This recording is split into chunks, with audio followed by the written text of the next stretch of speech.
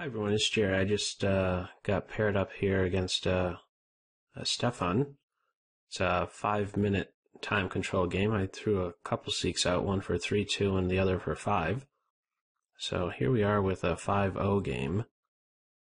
So let's see how this plays out. No increment, so I cannot lean on the increment here. Let's push, grab some space. And okay. Let's support my center. So I want to hopefully have this pawn be a bit of a thorn. And this knight's journey will probably be into that c4 square. How to play this now? I could go forward with e4 or bishop f4 and then e3. I'm going to take that approach. Yeah, bishop here, e3. And then knight d2 still, so let's meet a6 with a4. And is there a reason to not play e3 right now? I don't think so.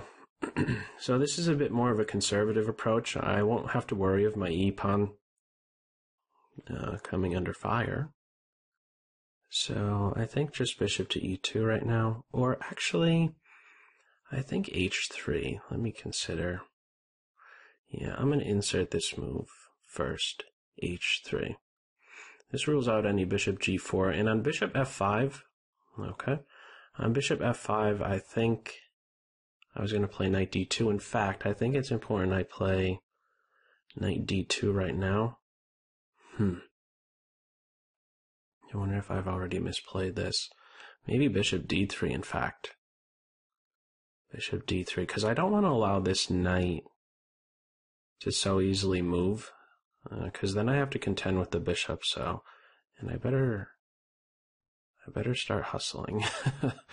No increment, and I'm down a minute and a half, so let's speed up here and get castled soon. Ooh, okay, so they're really insisting. I'm gonna go for that. And okay, he has double isolated pawns, so this can't be so great. Has trouble moving the knight. I'm expecting knight e4, and I think queen e2 is a nice solid approach. Isn't that just dropping a pawn? What am I missing? Oh, bishop takes d6, knight b6. Although then I get c5. What's the story with that? I guess it's one of those just move quick and then show me what the big trick is. Okay, there's the big trick. Double attack against bishop and b2. All right, so let's get out of the way. I'm going to be losing my b2 pawn. But maybe I could be playing rook to b1 at some stage, right?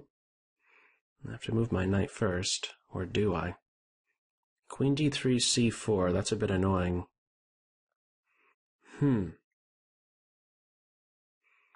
Okay, I'm gonna reposition my knight. And if he gets to that f5 square, that's going to be one beast of a piece. On knight takes pawn, I could recapture and then be on this guy. So let's play this. Queen takes rook was being threatened. I'm ready to scoop up that b pawn. And again, don't forget about my knight one day maybe getting to f5. When I do take here, it is with tempo against the knight. How bad can that really be? We're going to find out. He's a pass pawn. Why not push him? Let's run. Just a little bit. I have my queen and my rook that could be defending this square. And maybe even a knight on e5. Should I do that right now? My queen is tied down to the defense of my knight. 2 minutes. Let's push. This might be an idea at some stage. Bishop c7. Threatening my bishop. Okay. What about knight h4? No. Let's see. Should I give up my bishop that easily? Bishop here. Let's remove their dark square bishop. Yeah, I think I like that. Let's get rid of their dark square bishop. Minute 39. Oh, my knight getting into this square will be deadly. We're going to see what Stockfish has to say after this. I have to be careful of c3, certainly. 2 pieces converging on that square. I have enough defense. Of course, it would free up my queen to do some other things. If I don't have to watch over my knight on e2, that'd be really nice. So, knight here, I would just take at some point, and then my queen is free to do some other exciting things. So this can't be too comfortable, right? My rook isn't so accessible. Maybe knight d6, bishop takes, knight d6. That seems a bit fishy. That might be an idea. 3-minute warning for Team Black. Bishop takes, knight d6. What would I do on that? My rook is hit. Maybe... It's kind of tough. I'm not quite sure. I might as well pre-move that, or no. Well, they're going to play knight d6. Oh, they didn't play knight d6. Very surprising. I think I should move in for what? Knight g3 was my first thought. Is there something better? Yes, there is. Knight c6 right away. No. Let's not do that. Let's go here so that if knight takes knight, I could recapture, and my knight is cemented into e5. A minute 9. Okay. I was forgetting the queen was defending the knight. Initially, I thought knight c6, and after a couple captures, I could take the knight here. Not the case. Okay. Queen d6 looks really active, hitting the knight. Something better? I don't know. Let's go here. She's doing a lot. Feels like it's close to mate, no? Queen here. It's really active. Queen e7. Wow. Really?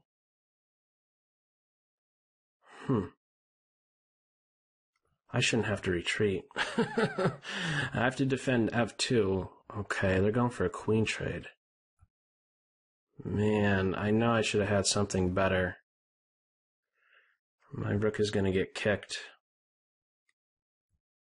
I'm going to try to be a pest. And my pawn.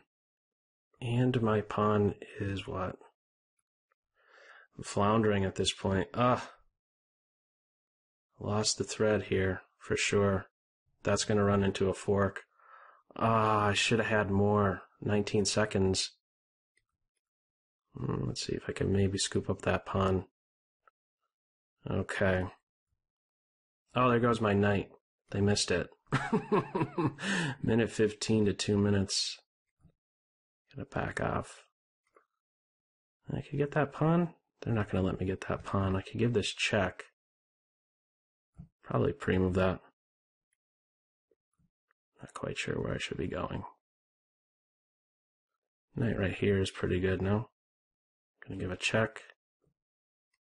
11 seconds. Yeah, bad time management too. I should probably look to break down or even get in here with my king. This would be an interesting endgame if I had more time, but I spent too much time trying to do what? Actually, I should just take the knight if that happens. Not looking good. Okay, I'm on the knight. I'm really floundering. I should have given a check. 5 seconds. Get my king up. I should have pushed. Now I could push next, maybe. Get my king up. I'll offer a draw. He could win on time, clearly, but this should be a draw. Maybe he's the one who has to worry. Objectively. Alright, I just have to move really, really fast. 0.9. Ready to promote. 0.3. And I have to guess the right move? No. Okay. Well, let's put this into Stockfish and see what it has to say about this one. Okay, let's see where we could improve. That final position was, it should be a draw, but very, very poor time management. I feel like I spent too much time, I clearly spent too much time trying to find some knockout in the middle game.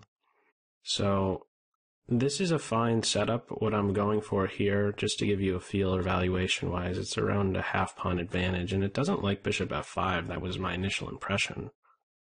But I clearly didn't take advantage of this. Okay, takes. Knight e4 is being called for. Huh. You know what move I missed right here is one that's probably just flat out winning. It's saying +2. Not with taking the pawn, but rather knight h5. You know, when did I recognize that this was? I think only after the queen came down to b2. Let's see, I took the pawn.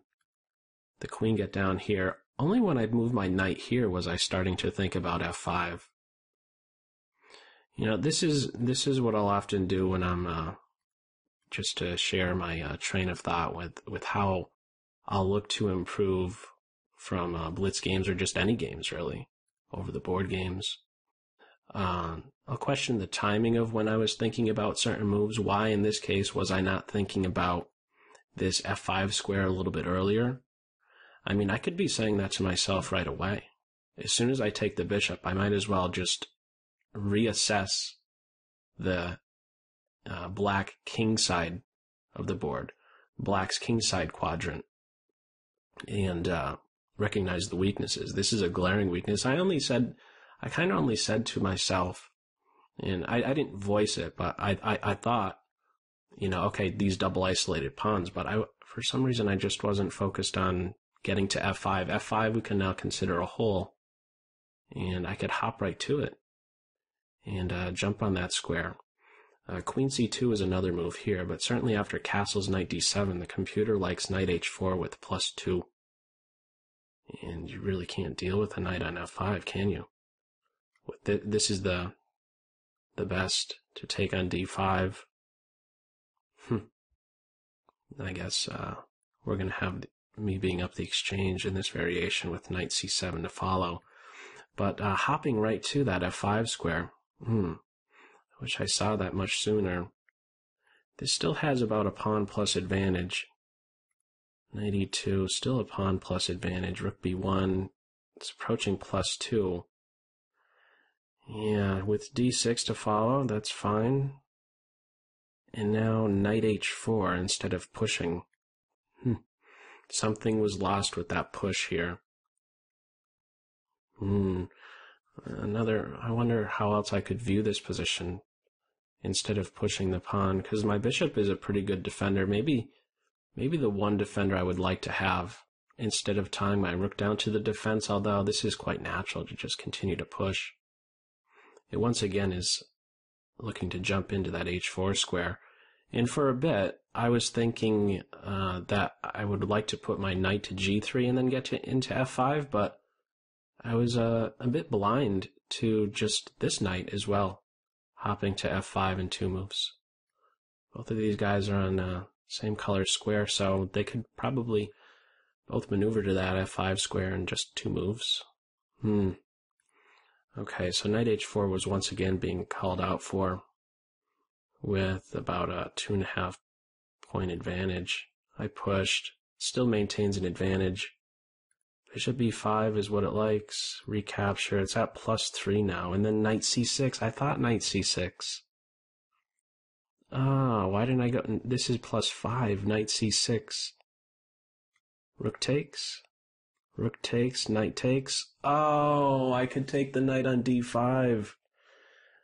That's as far as my calculation went. I didn't realize that I have this fork at the end.